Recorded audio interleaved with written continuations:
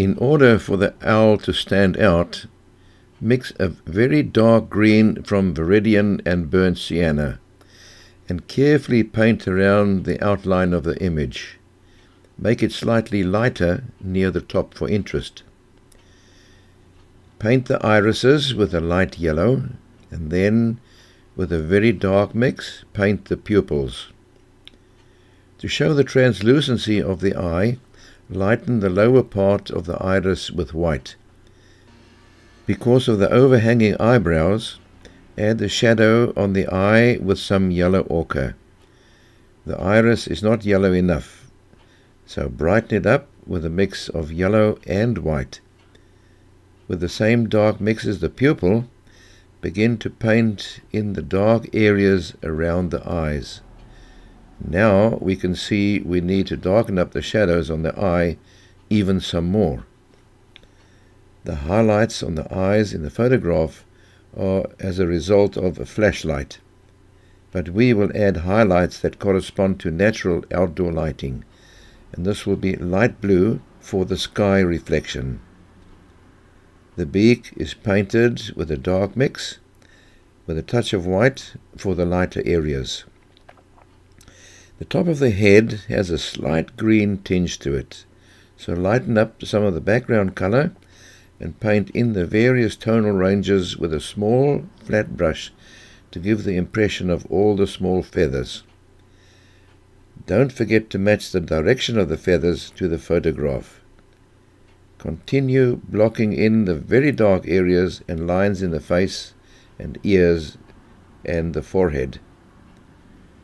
Now we can add the lighter areas. And I guess you have already noticed that we are not keeping to exactly the same color as in the photograph. We are matching it to the reflection from the dark green background. All your brushwork in the painting will be small strokes to match the feathers and markings. A touch of orange is added for the brown areas on the ears. The color of the cheeks is yellow ochre with a touch of white and a little touch of green. A touch of orange is also added in to warm up the color a little bit. With the sideways stroking of the flat brush, add the long straight feathers around the beak.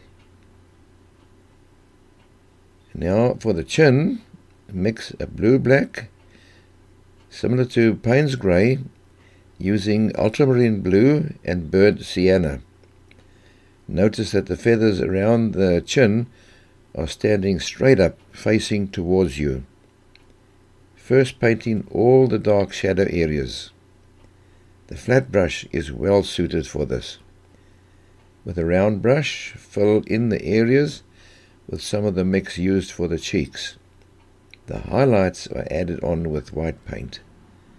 And as we progress, look to where you can improve in the recently painted areas, because sometimes we need to balance the one side to the other.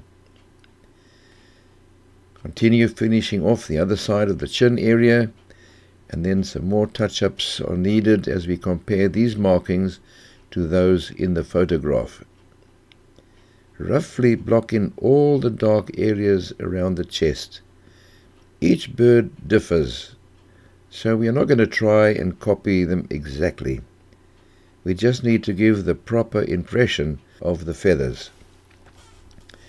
Use yellow ochre here for the fill-in areas, and also the flat brush with short downward strokes to simulate the many flat feathers.